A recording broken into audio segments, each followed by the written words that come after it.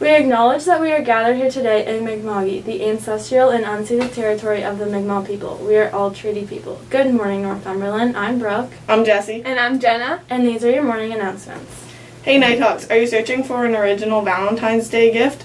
Order a personalized giant heart-shaped cookie, $6 each. Smaller decorated cookies are $2.50. Place your orders at Squawks Cafe or with Miss McDonald, room 1136.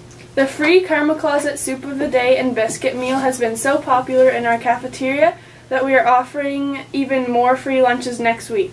Thank you so much for your cooperation as we work through 2 lunch sittings. No food is wasted and we can pay for more portions out of our student funds. The full Karma Closet crew meets on Mondays at lunchtime in the yoga room. All new volunteer members are welcome. Yesterday's trivia question was, who wrote the lyrics for Lift Every Voice and Sing, known as the Black National Anthem? The answer was James Weldon Johnson. And we're going to draw. Yeah, you can do it. Penelope Brown from grade 9. Good job. Where's Woo! And go to the office to claim your prize. And today's trivia question is, what Canadian black athlete was considered the world's fastest man?